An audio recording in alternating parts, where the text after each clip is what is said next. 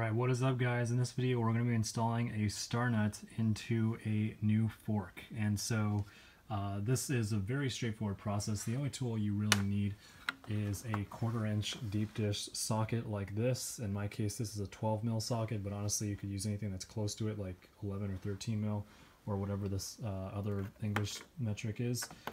So basically you just take a socket like that.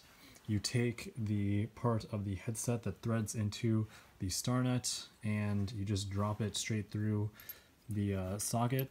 So just like that, take this guy, drop it right in there, and this particular one is a 4 mil, but these sizes obviously vary. And then we're going to be threading this guy onto that thing.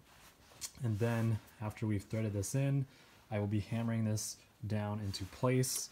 The depth to which we'll be hammering it down is 15 millimeters, and you don't have to be super precise with this, but you know, I've already got a fork right here that has a star nut in it, and you can just kind of see that we'll just keep on hammering this thing in until it goes right down in there. So pretty straightforward process, and obviously the main point here is you're just trying to hammer it in so that it's flush and perpendicular to the steerer tube, because you don't want to have like a crooked screw.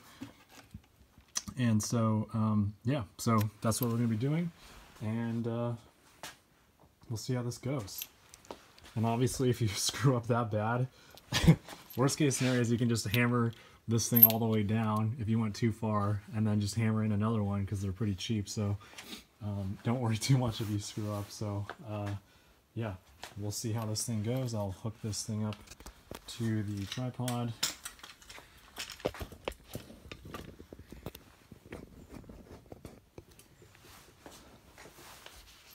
So we got this guy in. I'm going to take the Allen key and the star nut and then thread that guy onto there. And then now we've got our little star nut press tool, homemade. And next I'll be using some vice grips just to hold this thing in place. Hopefully without scratching this up too much.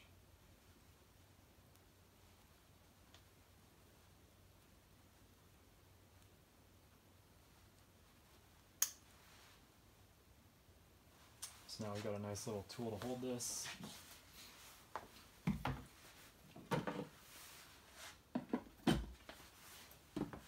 I'll put this guy up there, hold this thing in place, and then we'll take our mallet. I hope this is showing up on camera, because if it doesn't, that would suck. Move this up slightly. There we go. Put this guy right there. Mallet. Check.